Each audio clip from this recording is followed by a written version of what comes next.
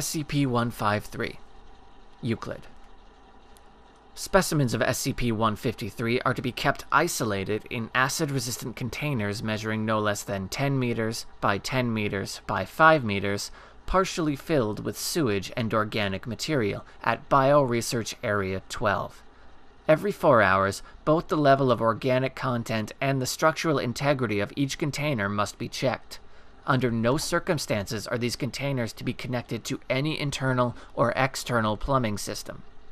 Specimens of SCP-153 almost certainly still exist in the wild.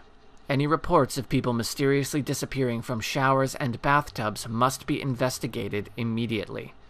Agents must be equipped with infrared and ultraviolet sensors to circumvent SCP-153's camouflage. Specimens should be brought alive to Area 12 if at all possible.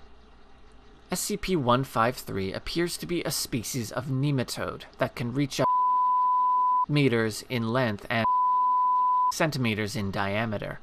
Specimens of SCP-153 live in sewers and drain pipes, and while specimens of SCP-153 can live off most any organic material, they prefer to consume animal tissue. Specimens of SCP-153 excrete a highly acidic substance similar to data expunged from their mouths and gullets, and they have the ability to camouflage themselves both outside and in.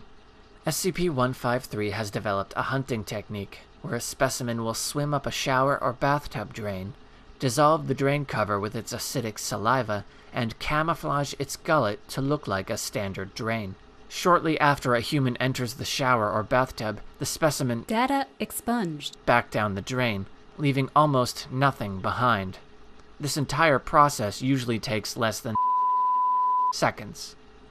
Addendum 1531. Specimens of SCP-153 are to be kept isolated from each other, except under controlled breeding conditions. Dr. Kovalanskaya. Addendum 1532. Incidents in suggest that specimens of SCP-153 have started attacking people through sink drains, toilets. Data expunged. Researchers are investigating how such an apparently simple animal can develop such relatively sophisticated hunting techniques. Addendum 1533. Dr. Kovalanskaya has received approval to start a breeding research program with SCP-153, with emphasis on genetic engineering. Addendum 1534. A controlled release of SCP-153 instances has been proposed as a potential containment method for stalling the spread of SCP-2717. Approval pending.